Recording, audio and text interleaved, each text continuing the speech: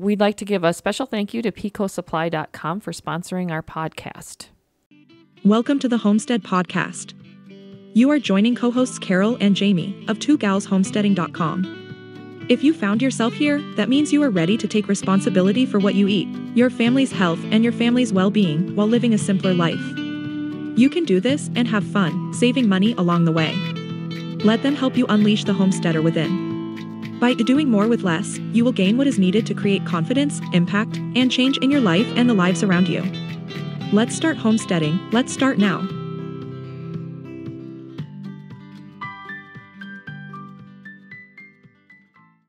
Hi, Jamie. Hey, Carol. And how are you today? I'm good. Good. I'm doing okay. Surviving. Surviving, yes, yes. For those of you who don't know, I spent a couple of nights in the hospital about 3 weeks ago. Yeah. Maybe about 3 weeks ago. Hence why we haven't put up a podcast. Yes, why we haven't podcasted for a while. And I'm doing much better. I'm still recovering to a point. Energy levels, Yes. not what it used to be. Yes. Let's see. What else has happened since we last recorded? Let's see. We've had our first snow. Yep. It has snowed here. That is gone. It melted. Which happens quite often in Minnesota. It snows and goes away. And snows let's and see, goes what away. was it, right? 2 days before Thanksgiving. Halloween.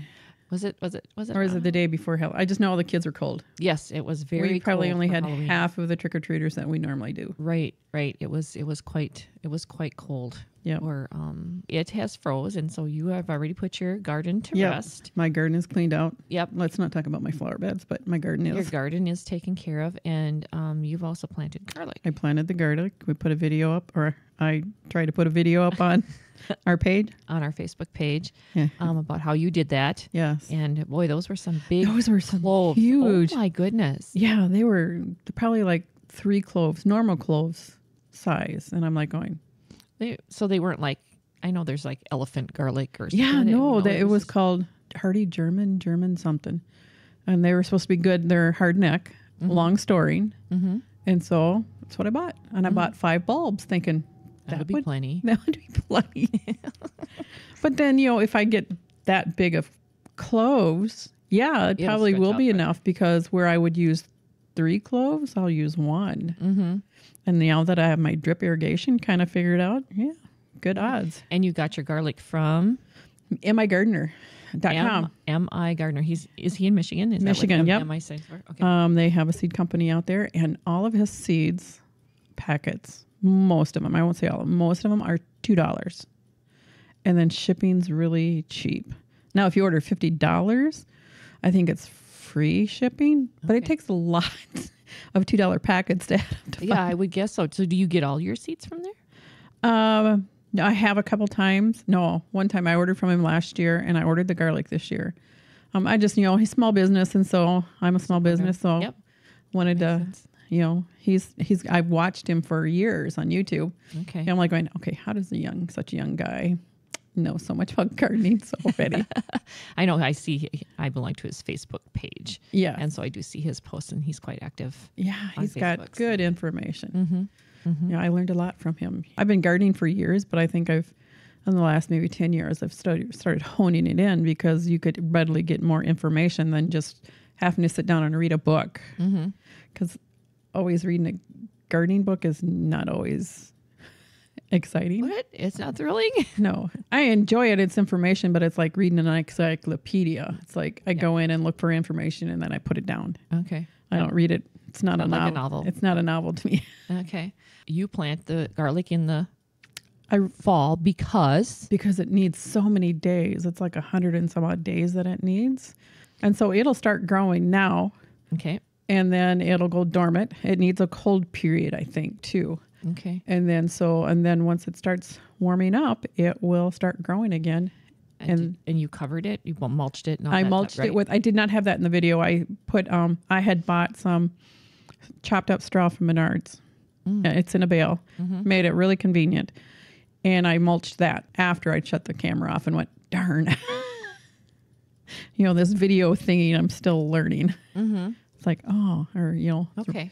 taking And so now you just let it be. let it be. Just gonna let it. Yep. Just let it sit. Did you water it at all after you? Well, it rained a couple days. I had intentions, if it did not rain, I was going to go water it. Okay. But so I did not have to water it. And I usually don't. In our area, we get enough moisture with snow and everything that I don't have to. Okay. But if you're in a dry area, someplace that doesn't get much rain or snowfall, I would go out every couple of weeks and make sure that the soil is moist, just like you would in the summertime.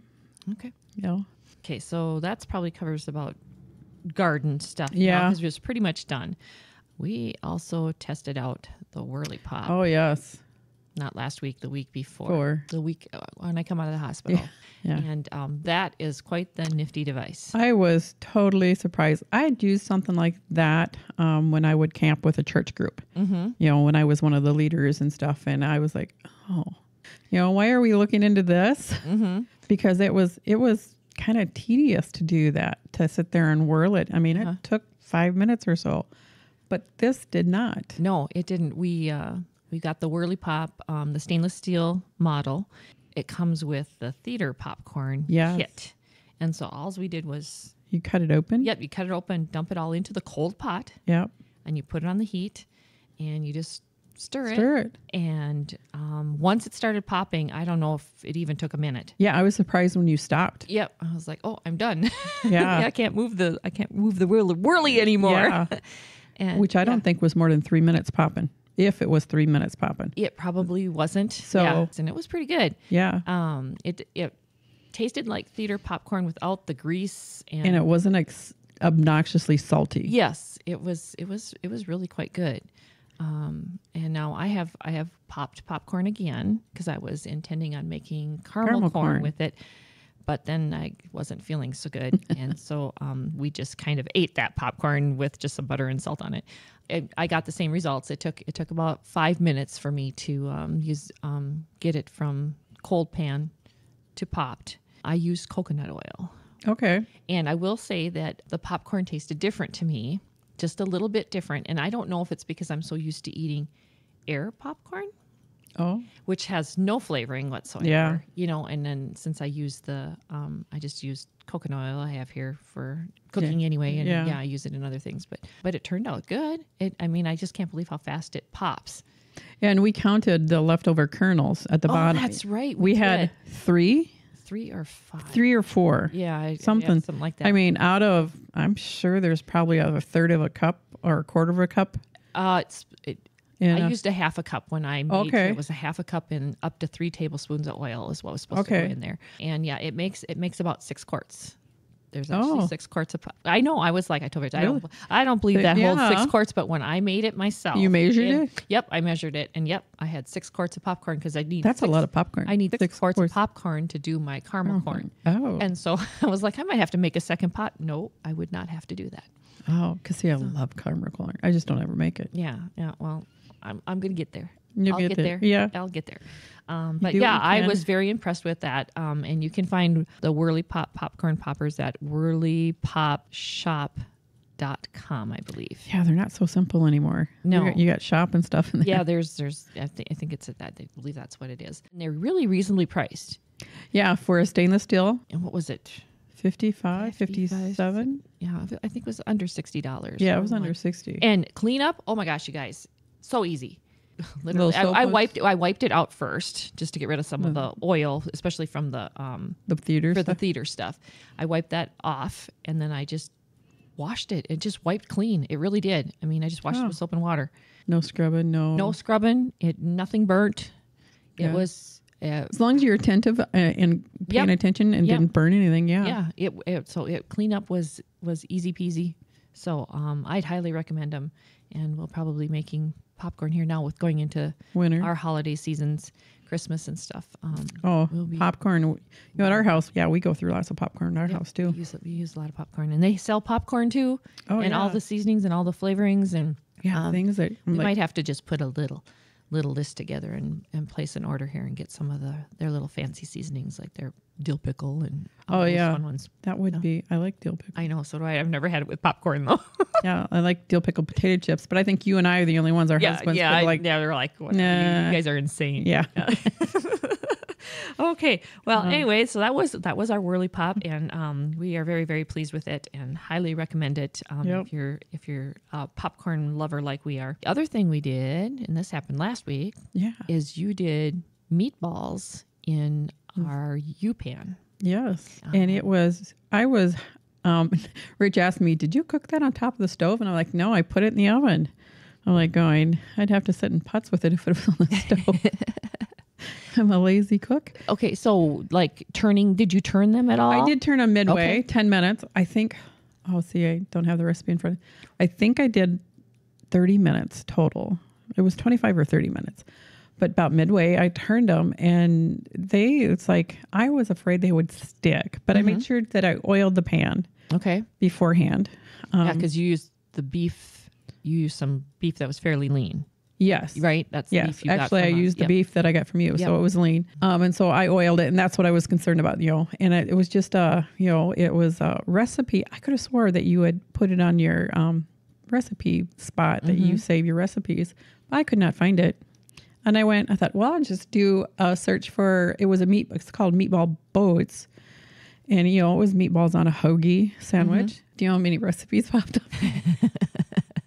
Like, oh, there's pages. And so I'd never heard of it. I've heard of meatball sub, but not a boat. And so I just used that recipe. I had saved it to my app that I use for my recipe and meal planning. And I thought, well, I'll just make these. And they turned out so good. Yes, they were really good. And I do believe that recipe is posted on our website. Okay. And there's video. Oh, and the video. Yes. Okay. So you can check that out. And yes, those meatballs were delicious. And we just made them. And then you had gravy. Yep. I had gravy. And we had rice and mashed potatoes. And I had some barbecue sauce. And I bet they'd really good with the sweet and sour sauce. Yes. They were quite a versatile meatball. Yes. I mean, I left them plain because I know my husband would do the gravy. He wouldn't do the sweet and sour, and he wouldn't do barbecue sauce. So it's like, and he's not a big gravy guy either, but he will eat gravy. So it was just it was a really nice, versatile meatball. Yeah, it really was. Yeah, they were really good and worked really well in the U-pan. Yeah, to put that, 20 minutes in the oven, 25 minutes, 30 at max. The tricky part was like, okay, how am I going to transport those out here? Yeah, so you put them in your slow cooker. Yeah, then I put them in my 9x13 slow cooker pan to bring them out because that has a latching lid. Yeah, they were really, really good. So meatballs in the U-pan works pretty good. Yep. Trying to come up with ideas to use it. So, well, we're going to keep looking and see if we can find some more things to do because we do jalapeno poppers in them. Yep. And I've done sausage and hot dogs. That's one thing I haven't. I thought about. I haven't done sausages in it. Didn't you just buy some bratwurst? You were saying, or Polish sausage? Yeah, but that would probably work pretty good. Yeah, I did them in the toaster oven. That's my go-to, and so I. And then you don't always think. Yeah. I should try it in this. Yeah. Or whatever, because you're so used to doing it this way. Yeah. Or whatever. So I'll probably next time. That'll be on the menu in a couple of weeks again. Okay. So. All right. So let's move on. Okay, so our gardens, like I really had one, I didn't. Your garden is resting. Yeah, my pigs kind of got into my the bugs. You had grasshoppers. Grasshoppers took care of my tomato plants pretty good. But anyway, so the gardens are resting. And so now, because you were very busy when your tomatoes were coming in, you froze a bunch of them to process later. And that's what you've been working on this past week. Yes, I as we speak, I have spaghetti sauce in the slow cooker to be canned tonight. But I had done I'd done tomato sauce. I mean, I don't use tomato sauce a whole lot. And so I think I did 14 pints. Okay. No, not even pints. Jelly jars. What are those? Those 8 ounces. Half pints. 8 ounces. Yep. That's that 1 cup. Yeah. So that's what I done. Yeah. And so you just take them out of the freezer, let them defrost, and then tomato sauce is easy. I just let them defrost, throw them in the Vitamix, blended them up, and warmed them up, and then put them in jars and canned them. So did you chop them previously, or did you? Yes. Did you put them whole in the? No, because they take up so much space in the bag. And to core them. So I wash them, core them, and then cut them, quarter them. You don't peel them? I don't peel them. Well, nope. No, I don't either. Nope. So the Vitamix takes care of all that for me. Okay. Because somebody told me if you freeze them whole, core them, freeze them whole, and then you thaw them out, the skins will come right off. Yep. They will come right off. The only thing is you don't get as many in the bag. Yep. And yeah, so that's where you. Yep, my purpose is, and knowing that I'm not going to do that, my purpose is to get as many in that bag so that I can get done with the job and move on. Mm-hmm. That makes sense. And the Vitamix does a really good job of getting rid of the skin like going, and seeds. What did I? Yeah, you can tell they're there a little bit, but you don't taste them or feel them. Right. Okay. Let's see. Let's move on. Okay. Now we're going to talk about pumpkin. That's our main topic for today. Yes. And so we were blessed, we were blessed. Both of us got a bunch of pumpkins and squash. They all came to my house, and then we divvied them out. You took some home. I think you ended up with more than me. Yeah, I have most of them here. I thought we'd talk a little bit about pumpkins and processing them. But I thought maybe we'd go over some fun facts about pumpkins and some interesting little tidbits you found. Yeah, I'm interested to see what you found. This is what I found, and I was on the University of Minnesota.edu and itsybitsyfun.com, and this is where I found my facts. Pumpkins are believed to originated in North America 9,000 years ago. They said they found seeds in Mexico that date back to 7,000 to 5,550 BC, and that pumpkins and squash were a staple in Native Americans' cuisine. Okay. That was a very important thing, and they grew it with the Three Sisters. Where the method, corn, and the corn, pumpkin, and beans. I believe. Yeah, the beans go up. Pumpkins grow out and keep down the weeds, and you use the corn as your trellis for your beans. Pumpkins are 90% water. Oh, did not know that. I didn't know that either. I thought that was interesting, and I'll talk about a little bit that later when we talk about the freeze dryer and freeze drying pumpkin. Every single part of the pumpkin is edible. That I read. Yep, the skin, the leaves, the flowers, the pulp, the seed, all of that is. They said the stem is edible too. I don't know if I would do that. You'd have to boil that a lot. I mean, I do know that that like pigs and stuff will clean all that up for you, and cows will eat all that stuff. But I don't know if that would be something for my palate. But I do know a lot of people do deep fat fried pumpkin blossoms or squash blossoms. I've heard of that too. I've never done it. No. But they do that. I see recipes all the time about it. I thought that was interesting that the whole thing is edible. I would not have thought about the stem and stuff. Yeah. Pumpkins are also low in energy densities, so that makes pumpkins an excellent source of potassium, vitamin A, and beta carotene, which is the antioxidant that makes everything orange. Yeah, it's good for your eyesight. Yep, it's good, and that's what makes beta carotene is what makes milk yellow in the summertime when cows are out on grass. Oh, that's what comes out and makes your butter and cream or your milk and cream yellow, and that's why our butter in the summertime is more so much yellow compared, because it's pretty pale it's still yellow in the winter, but when you put it next to summer butter, it's just incredible what the difference it is. Let's see. And did you know pumpkin is considered a fruit? That I did read. Yes, it's always funny how that debate is. Yeah, it's not a vegetable. It's actually a fruit. And I remember Madison when she was taking her college classes, she said that anything that produces a seed is a fruit. Yes. So if it produces a seed, then it is a fruit. Because I know strawberries, raspberries, tomatoes. Oranges, tomatoes, all of those are actually fruit. They are not classified as a vegetable. Oh, okay. Very interesting. And it's of course considered a winter squash.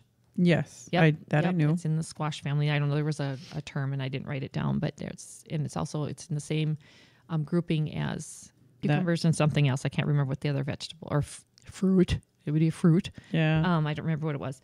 And then I found this interesting. Every year, the United States produces 1.5 billion pounds of pumpkin. And 80% of this crop, which is around 800 million pumpkins, are all ripe for picking in one single month of the year. And can you guess what month that would be? September. October. It's October. Yeah. I'm like, wow. That's a lot of pumpkins. So I wonder, did it say what percentage of that is made into jack-o'-lanterns? If it did, I didn't write it down. Yeah, okay. Yeah, but that's, I assume that's the whole gamut of anything that they're putting in a can in the grocery store to whatever. I also learned that there are 45 varieties of pumpkins. Oh, I did not know that. And they come in a wide range of colors from white to yellow to red to green to blue. So like a white pumpkin, is the flesh still orange? Now, let's see. Now, somebody asked me that. We did a pumpkin post, and somebody said they planted white pumpkins, and they were wondering if they could use them. And yes, and I think she said the flesh was orange. I've never bought a white pumpkin I haven't and used it, so I honestly don't know.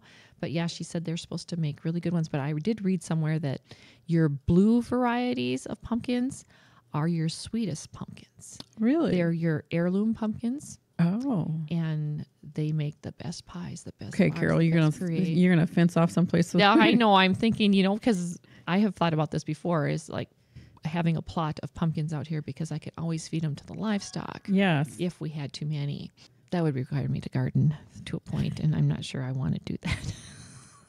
But anyway, you're right up there with me and dairy. It's like no, I'll pay Carol to milk my cow.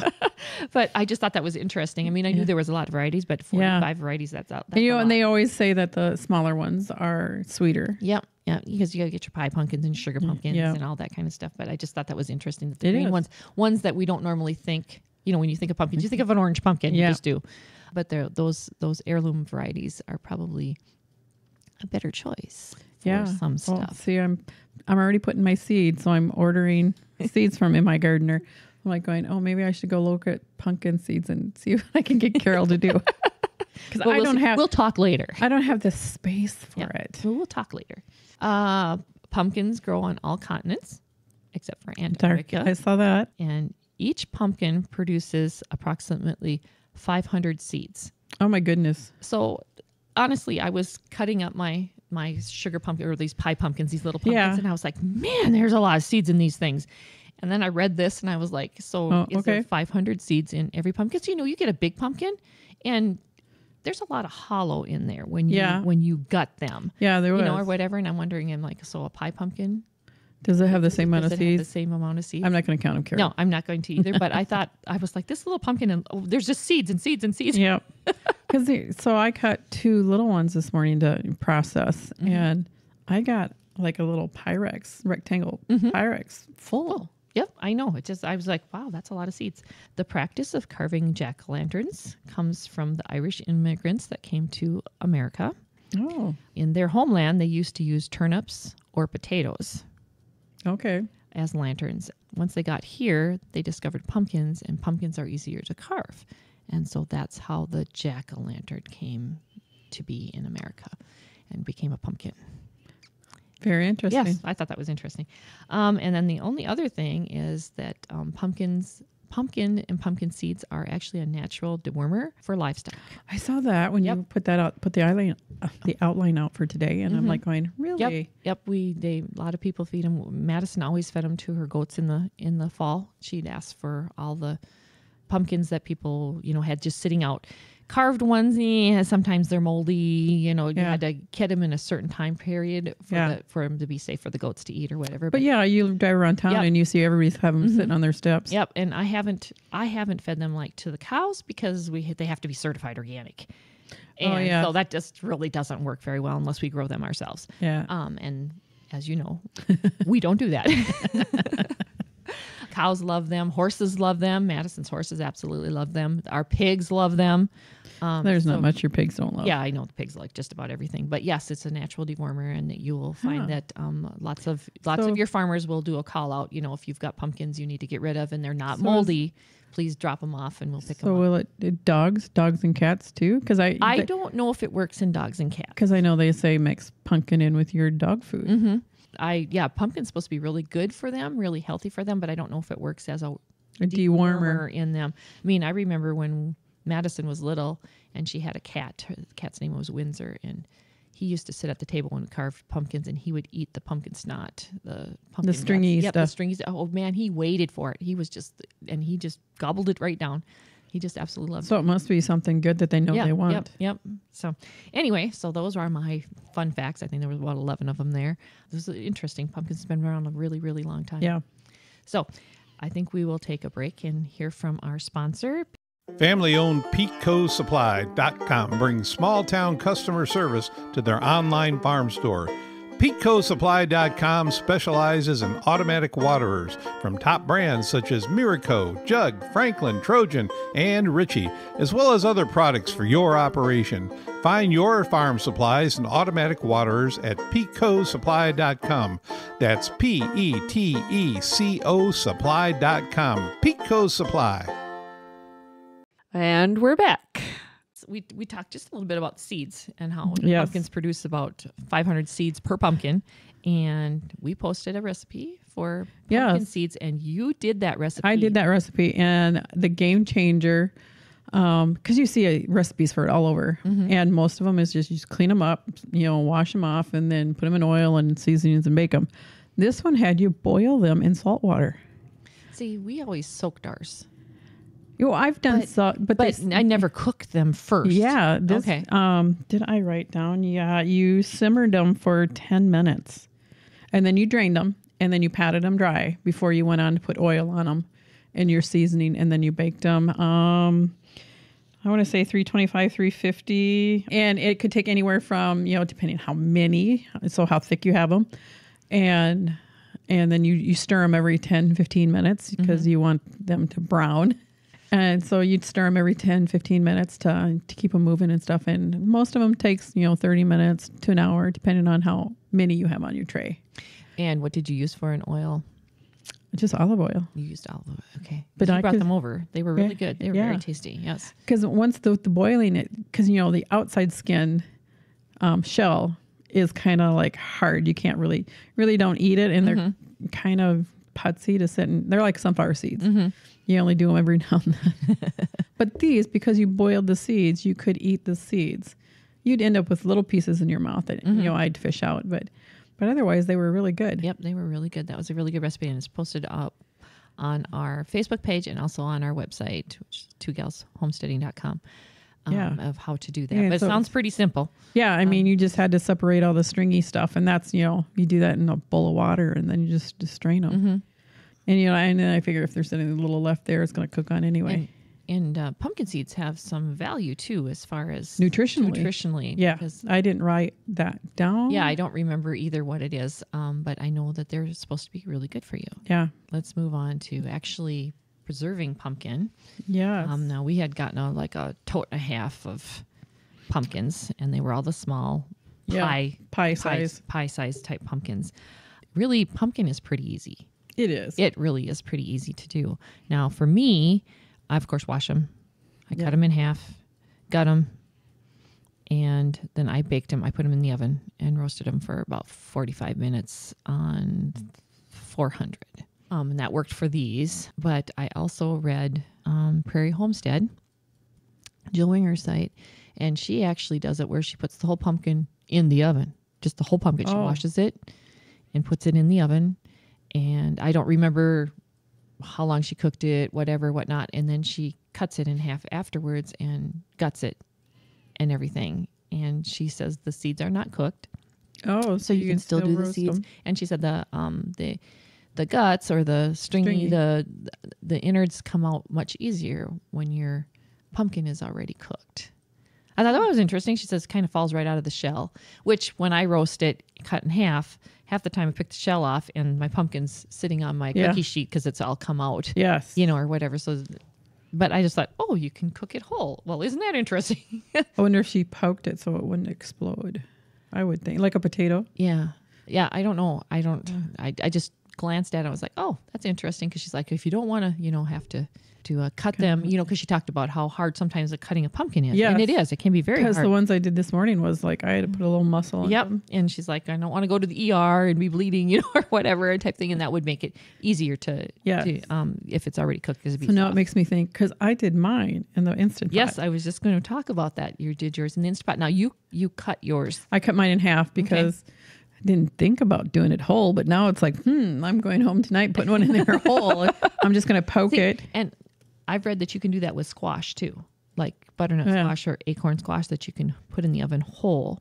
And all the recipes I've seen, you oil the outside of the squash first in the oven, and then you put it in the oven. I wonder what that is to soften it. I don't know what the purpose of that is, I don't know. I've seen people do it in the Instapot where they put the whole pumpkin in a hole. Yeah, you'd have to break off the stem. Yep. Now, your pictures of your prep work when you were prepping for putting it in the Instapot, I saw your picture and I saw a canning lid in there. Is that what you use for a scraper? Yes, I'd seen this on a TikTok yesterday. How smart is that? And I'm like going, no way, that's just fluke. But this is a gal that she's a homesteader out in Oregon. And she had put this up and she'd said where she'd seen it, but I don't remember now. Anyway, and I thought, no way. And so it worked. And the only thing I did know that after doing one pumpkin, the rubber gasket where I had been scraping it peeled off. Okay. And it was not a 4-jar lid. It was a different brand. And so, but I thought, well, I'm just going to scrape it. I mean, I have hundreds of them. What a good use for a discarded lid, though. Yes. And one that you're not going to reuse. Yeah, you really don't care. Yeah, I mean, I use those for vacuum sealing jars, but whatever. Like I say, I have a bag of probably hundreds of used lids. Mm-hmm. So But yeah, I was like, oh my gosh, I am with my spoon. Yeah. I was like, oh, that's genius. Part of me is like, okay, it's sharper. The edge is sharper than a spoon. And part of me is like, okay, I don't know if it was any quicker, but it was able to scoop in there a little bit easier. So I just thought, I saw that and I purposely left that in that picture. Look at that. Lid is multitasking. Yeah. So yeah, but, and it was only 10 minutes. I couldn't remember how long she said, because that's where I'd heard about doing an Instapot. And I went, But I did 10 minutes. And I mean, you want to talk about fall apart. I could not really pick that out. I tried to use tongs to pick it out. Okay. No, they were just like mush. So I put them in a Tupperware container and put it in the refrigerator to cool. So maybe I could scoop it out a little easier because I was getting pieces of the shell inside. But then you're saying that they're edible. So it's like, would we notice them in our pie? Maybe not. Yeah, I don't, especially if you pressure cooked it. Yeah. It doesn't dry out, like in the oven, it kind of gets hard. Yeah. So interesting. So I thought, I wonder if I did 5 minutes, would I get the same result? Yeah. So did you do natural release or did you? I did natural release for a little bit and then I let it go because I needed some of that for lunch today. Okay. All right. Okay. So now we've got our pumpkin. It's all cooked and ready to be put up. Processed. Yeah. Preserved. Yep. Preserved. Freezing is an option. Which is easy. Yep. Which is easy. In fact, we posted about it and somebody said that she actually weighs it. Oh. And then she puts it in little mini bread pans. And so she's just got all these nice little cubes. Yes. Of 1 cup or 2 cup, whatever increments that she uses or whatever, and it stacks really nice. I thought, well, that's pretty smart because usually I just put it in a Ziploc bag. Yeah. Or we can also vacuum seal it, and get it flat or whatever. But I had done mine. I had done my squash and I had flattened it out just in case I decided to want to run it through the freeze dryer. And so I have it frozen. I didn't add anything to it. It's just straight up. That's straight up squash. Oh, okay. I've only froze one package of pumpkin because the other package I used for those pumpkin bars that are sitting over there. It's like, and then the rest of it I put through the freeze dryer. And so that was a new process. I've not freeze dried pumpkin or squash before. And so how long did it take? Well, guesstimate. So we put it in the harvest right. I wanted to start it on Tuesday morning. And I forgot. Oh. And I didn't remember until after Rich left in the evening. So it was like maybe 7:30, 8 o'clock when I realized I hadn't put it into the freeze dryer. Tuesday night or Wednesday night? Tuesday night. Okay. Tuesday night. So I put it in there and I adjusted the harvest rate to 20 below because they say sometimes with things that are more watery, have more moisture in them. And I learned that pumpkins have 90% water in them. Yeah. And so I made sure that temperature dropped to 20 below. Rich said it went into the drying cycle about 11 o'clock last night. Oh, so 24 hours. So it took about, I suppose 30 hours, maybe 28, something like that. But I was already in bed to deal with that. So he reset the freeze dryer to leave it in that drying mode. And so we reset it and I finally processed it this morning. Oh, okay. And that is an option, so that if it finishes and nobody's home or whatever, and you know you're not going to be able to deal with it, you can set your freeze dryer. Because you don't want it to shut off. Yeah, you don't want it to shut off, and you don't want it to sit in there too long because it warms up your trays, and then you get a false reading as to if everything is dry like it's supposed to be. Because it's full of ice. All that water that was in it is iced in your chamber, and it will melt, and your whatever food is there will absorb that. Right. So you don't want that to happen. And so he adjusted it. And then when I got up this morning for milking, then I readjusted again because I'm like, I don't have time to deal with it before milking cows. And so then we readjusted. So it actually, they were probably in there for close to 38 hours just because of we had to adjust that drying time. Yeah. And normally I would put this through my Vitamix, but I made the mistake of not drying out my Vitamix when I washed it. And there was a little bit of water standing in it. And there's no way I was going to put this into a wet vessel, because that would defeat the purpose of me freeze drying this.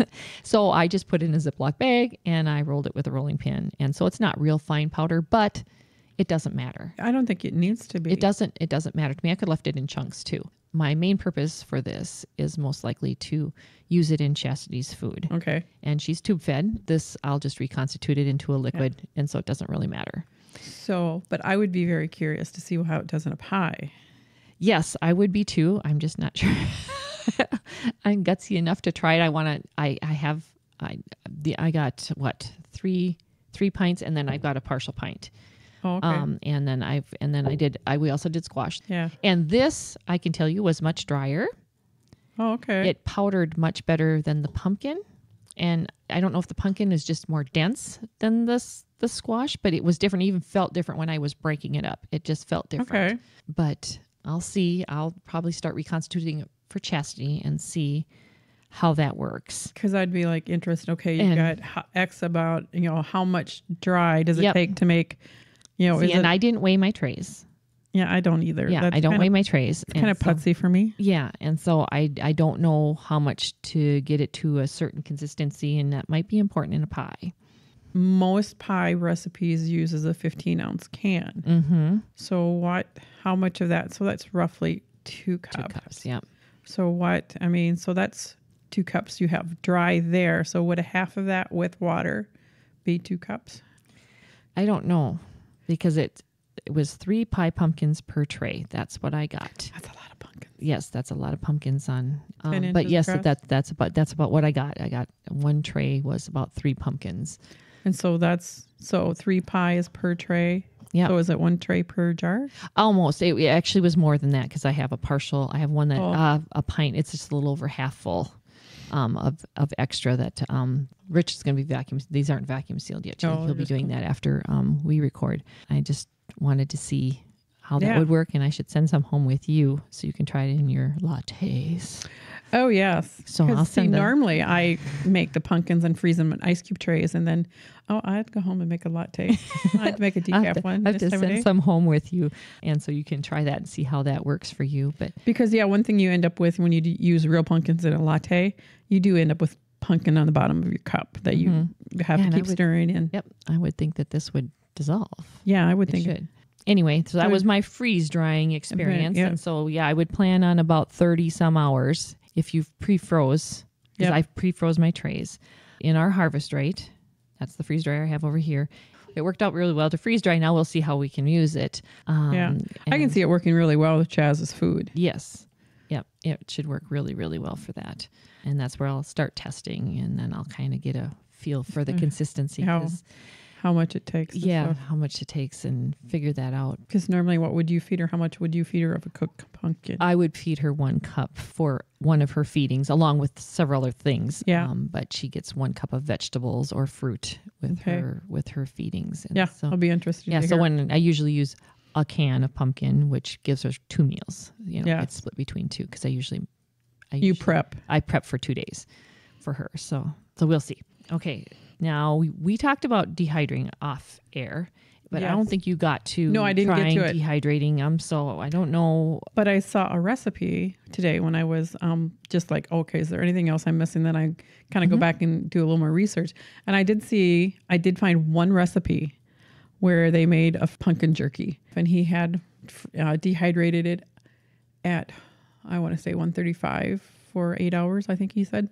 Okay. And, roll it up. He broke it in chunks and ate it like jerky. Okay. So did he put any like cinnamon on it? Yes. Okay. He made a kind of like a pie, but he put like... so he seasoned it like you would pie? Yes. Okay. Cinnamon, nutmeg, cloves. That sounds kind of maybe interesting. sugar. Maybe some sweetening a little bit. I'd put a little maple syrup on it or something. Mm-hmm. Like, because I will eat squash, just squash. A little butter, salt, pepper, and a little cinnamon, and that'll be my side. My husband rolls his eyes at me. I know. Rich doesn't like squash either. He likes pumpkin, but he doesn't like squash. I'll eat I get all the squash to myself. It's all mine. Yep, it's all mine too. Yep, all mine. Unless it's in a pie, and then I got to share. Okay, and then the other thing is canning pumpkin. Now that question did come up on our Facebook page. Somebody did ask me. That is a big debate out there in the canning world. If you could can mashed or cooked pumpkin. And the USDA says no. No. Yep. They say it doesn't get warm enough in the center to kill your botulism or all those bugs that you don't want to have in your food. Now we had talked about canningdiva.com that she had done some laboratory tests. Is that one of the tests that she had done? She did it on potatoes. I didn't look at her anything on squash or pumpkins or whatever, but she had done it on potatoes, but that was on dry canning potatoes. Yes. Now I've seen some recipes for dry canning butternut squash. Oh.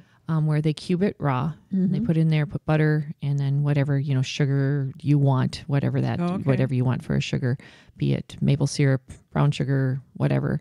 And they say it turns out really good. But that's a dry canning once again. Now I did, because they do recommend doing that with water. The USDA does, so I did it last year. You did pumpkin or squash? I did pumpkin, I think, last year. Okay. And so have I used any of it? No. And see, I've never canned either one. I've always either frozen it or used it fresh. Yeah, up until last year, but I was running out of freezer space. Seems to be a problem with me. My freezer's full. I didn't put a picture of that up, but it's like that was a major Tetris game. Getting that all. I saw your picture. So for those that don't know, is I bought a whole cow from Carol, not just a half a cow. I bought a whole cow. I don't know. She wasn't that big, but she was a good size. Yeah, she was a good size heifer. Yes, and so yes, my freezer is full for the winter, which is nice. But so I lost my thought. We were talking about canning pumpkin, and you ran out of freezer space last year. But you have not tried any of that. So now, did you canned it in cubes? I peeled it. Yeah. Cut it open. Because when you're canning pumpkin that way, it has to be raw. You can't cook it and then cut into cubes. That isn't going to work. So you do it raw. Yeah. So you peel it, with a potato peeler and cut it in cubes and get as many in your jar. I did quarts because I figured once you drain the water out, there'd be enough left to make a pumpkin pie. And I still had canned pumpkin on my shelf, so I never used it last year for Christmas or Thanksgiving, so I will do it because I'm making pie this year, so I'll drain it and maybe report back. Yes, because somebody said that because you pressure canned it. Yes, I pressure canned it. And they say that it almost purees itself. I have a feeling it will, once I drain the water out of it, that it will just mush, what you want when you're doing a pie. Right. Because we're talking many, many years ago, the first time I ever cooked a pumpkin and made pie with it, I didn't get it. Our pumpkin pie was kind of stringy. My husband goes, I don't think you need to do that again. Well, that was nice of you just to say that. That's what his dad would always say to his mom. If his mom cooked something and he was not impressed with it, he goes, well, I don't think we need to have that again. And so he's kind of picked that up, and I'm like going, oh, that's what he's saying. That's a polite way to say it. Yes. So I guess our advice is on, whether or not you want to can. Neither one of us has experience with canning the mashed pumpkin, the mashed cooked pumpkin. I see on the Rebel groups that they do it. That's what I told this gal. I said, it depends on how much of a rebel you really are. And I am, to do the dry canning of the potatoes, I can see that. But it's like, I'm a rebel in an extent, but not a total rebel. Yeah. I don't want to go through all that work just to have something that that's where you see can't eat or makes you sick or something like that. So I don't know. Yeah. That's like I see it's so hard canning cream cheese. Like, or canning butter too. Yep. Well, I don't know why you just wouldn't make ghee, but yeah, to me, it's just as much work. Yes. And that's shelf stable too, Yeah. you know, so I don't know, but I guess it just depends on how much of a rebel you are and what chances you want to take. I mean, they say in Europe, they don't do any pressure canning. Yeah. So I have no idea, but I don't know. I don't know. I don't know. That's all I'm gonna say. I don't know. I'll stick to freeze dry. I'm kind of a rebel, but not a total rebel. Yes, that's me too. I have some things I'll do and some things I just won't. Yeah, the potatoes I'll do, but Yep. And I could see doing squash in cubes, peel them and not.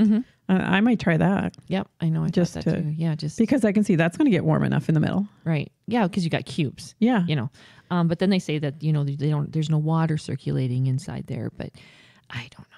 Yeah. I don't know. Do it. Your kitchen, your rules. Yes. Yep. Whatever you feel comfortable with. And so that's all up to you what you want to deem safe in your Yes. kitchen. And that's probably about all you can do for preserving. I can't think of another method. No. But then we talked a little bit about using pumpkin.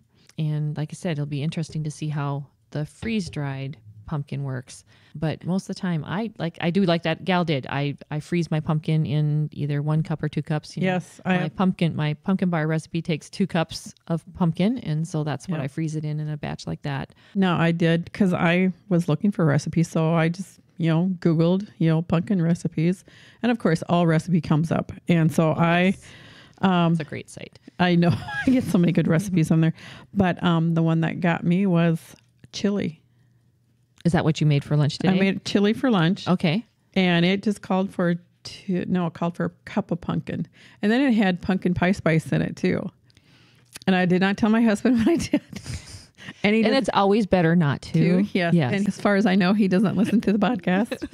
And so, but you could taste that it was different. Mm-hmm. And then we don't like chili powder. And so I used cayenne pepper. Mm-hmm. And I thought about bringing some out here, but it had a little kick to it. Mm-hmm. And I know you don't like a kick. Yeah, especially now. No, I can't. And then Rich doesn't like beans, and it had lots of beans in it. Except in chili. But it had lots of beans. Okay. I mean, you couldn't get a spoonful without beans. Yeah, so Rich will eat the beans, but like Madison, she picked all the beans out. Oh, yeah, she would have been a pile busy. of beans on this. And if there's a piece of tomatoes, she picked that. Oh, she would have been busy with this soup So wait, was it a basic chili recipe with pumpkin added into it? Is that basically what it was? Yes, and of course, it's like I'm going through this. I'm like looking at this, going, "No, where is it here?" Because I brought it with me. I thought I brought it with me. There it is. Oh, here it is. Because I'm making it had like 2 different types of tomato sauce. Plain tomato sauce, and then one with chili, or no, one with onions and garlics. I'm like going, okay, no, I have plain, and actually I have tomato paste that I need to use up because I canned it 3 years ago, and so I thought I'm just gonna put that in there. This is the type of cook I am. It's like, we'll just put that in and add water. That's tomato sauce. Yeah. And then it called for diced tomatoes. Well, I don't can diced tomatoes, but I had a can of diced tomatoes. Okay. Yep. So between the tomato, that's how it flied, and then I don't like chili powder. And so I put more cayenne pepper in it. Hey, you do what works. Yeah, but otherwise, besides those few substitutions, I followed the recipe, and it's spicy pumpkin chili on all recipes, and I liked it. Okay, so did it use beef or did it use pork? It used beef. It used beef. Okay. Yep, a pound of beef. Okay. Oh, good. Then you got some more beef out of your freezer. My son was out, and I go, come here. Oh, There's our timer. there's our timer. Okay. so- Well, we'll keep on. Okay, so that, and then the other one I saw that was funny was pasta.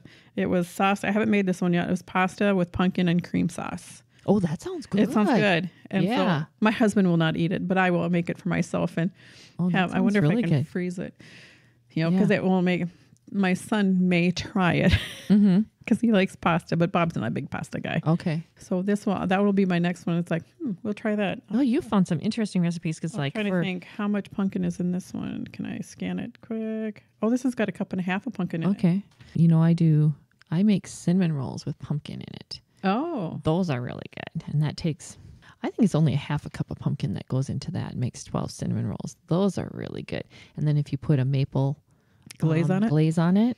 Maple icing, those are really, really good. Well, your pumpkin bars are. My pumpkin bars are really, really good. And that's an old recipe. I actually put up a picture on my recipe site of the recipe, and you really can't hardly read it anymore. I have it memorized, but yeah, it's a recipe I got probably when I was back in high school, and I've changed it. I made one change to it, and the only thing I changed was I took away the oil and put in applesauce, which I do with most of my recipes. I substitute applesauce for any oil, not butter, oil. I mean, and that was back in the day when, fat-free was a big thing, but it changes the texture of the bar too. Mm-hmm. But I mean, it was moist. Yeah, I think it's always really moist when you add applesauce, and it's a nice, you need to use unsweetened applesauce.